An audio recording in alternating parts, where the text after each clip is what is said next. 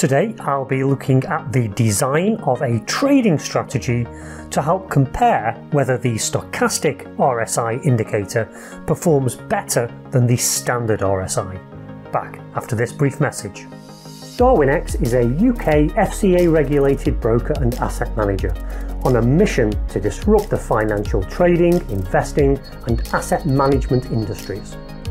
As a trader, you'll benefit from cost-effective market access via multiple trading platforms and APIs.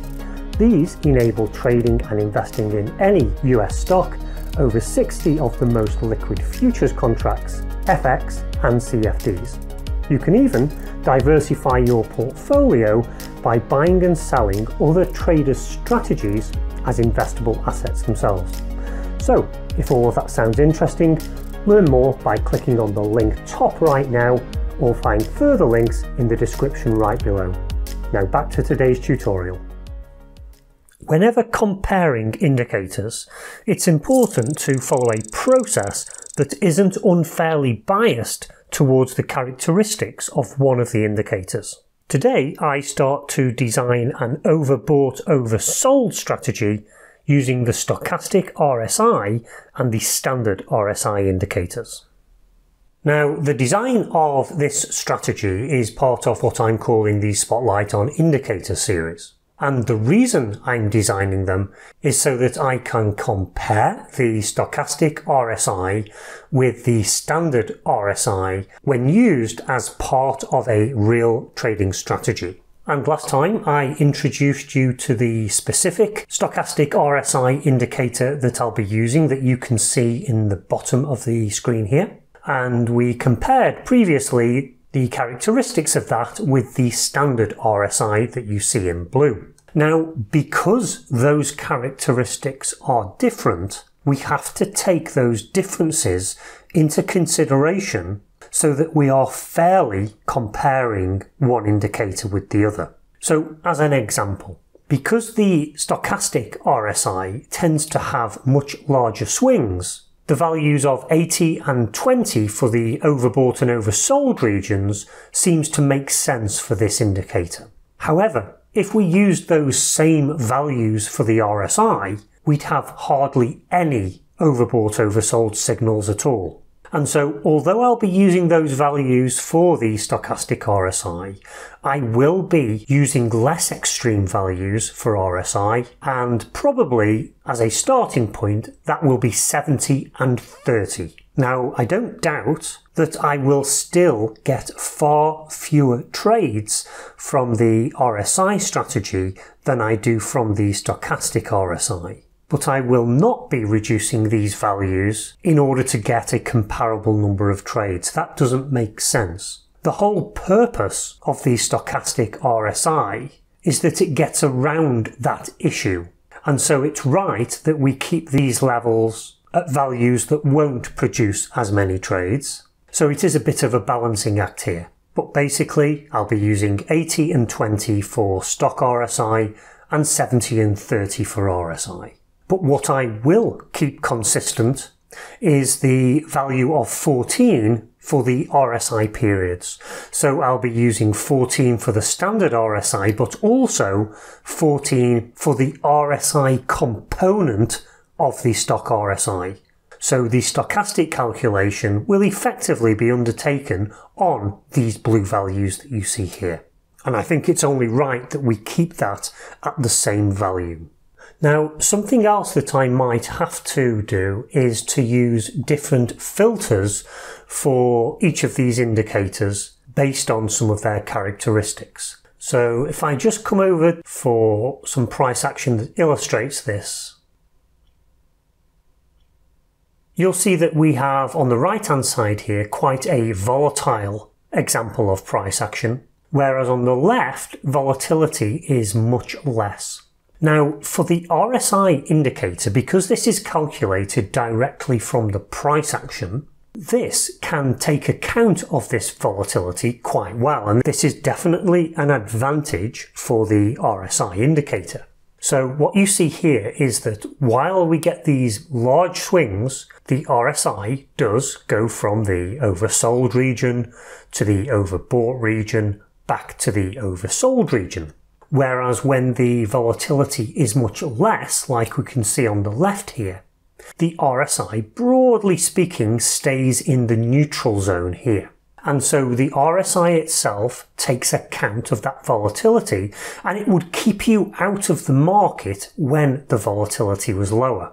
And why is this important? Well, if volatility is low like this, then although you could, on paper, possibly make a profit from trading these swings, in reality, transaction costs would probably outweigh any profit that you made. But if we take a look at the stochastic RSI, this does continually throughout this period give us oversold and overbought signals. Now, when volatility is higher, that's great. But when it's lower, we might need to do something to keep our trading strategy out of the market when volatility is below a certain threshold. And so because of that, with the stochastic RSI strategy, I may use a volatility filter, something like the average true range, with a threshold that allows trades to be executed on signals when volatility is above that threshold and stops them from opening when it is below. I'll also be looking at trend filters so that we can see what the performance of both of these are in both trending environments and also ranging markets, because it may well be that we can only trade these overbought oversold signals in certain types of market regime. Now, as I go through the analysis, there may be other examples, but I'll always incorporate those based on what makes most sense because of the results we're getting. Now, in terms of signals themselves, we have a number of options. We can invoke an overbought signal when the indicator goes into the overbought region, so this point here.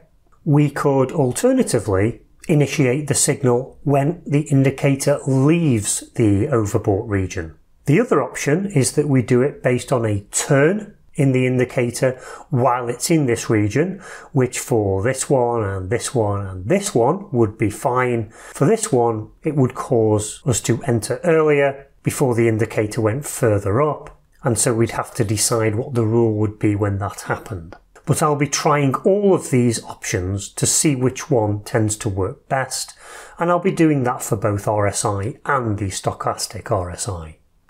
So, in summary, we need to make sure that we're comparing the stock RSI with the RSI in as fair a way as possible so as not to bias our results.